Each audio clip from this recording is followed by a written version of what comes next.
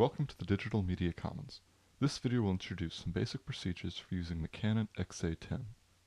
The main feature of the XA10 is its two XLR inputs, which allow us to record high-quality audio. This camera is best used in situations that demand high-quality video and especially high-quality audio recording, such as music performances, lectures, and interviews. Thanks to the 64GB internal memory, the XA10 can also be used to take clips that are up to 17 hours long. Before we begin, we'd like to list off a few precautions to keep in mind while using the camera. Do not apply excessive force to the touchscreen. Aside from the provided stylus, do not use other hard-tipped items to operate the touchscreen. Do not point the camera lens at strong light sources. This can permanently damage the image sensor. Inside your equipment bag, you will find the XA10 camera with the handle and stylus attached, 2 battery packs, 2 SD cards, a camera remote, a power adapter, a USB adapter, stereo video cables, an HDMI cable, and a pair of headphones.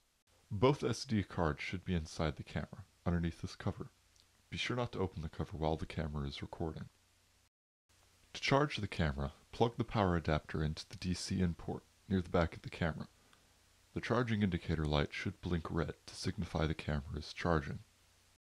In normal filming mode, there is a battery indicator light in the upper right part of the display, which tells you roughly how much longer the camera can record. Be sure to plan ahead and charge your camera if you know you're going to be filming a lot. It takes over 4 hours to fully charge the BP819 battery, which can last for up to 3.5 hours of recording. Respectively, it will take about 2 hours to fully charge the BP808 battery pack, which can last for 2 hours of recording. The XA10 should come preset with the DMC's recommended settings.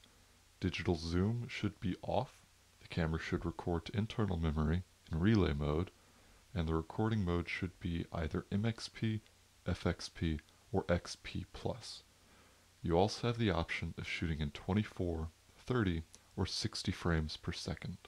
Briefly, we'll show you how to check and change these settings, in case another user has changed them from the defaults. First, make sure the camera is in manual record mode, as most menu settings can't be accessed in auto mode. To get to the menu, press the Func button, then the menu button on the screen with the camera stylus. The first selection should be digital zoom, and it should be off. The camera comes with 10x optical zoom, so digital zoom shouldn't be necessary. One tab over on the menu, we'll find the menu option for selecting the recording media for movies. This setting should be set to record to internal memory, with a relay recording to memory cards A and B.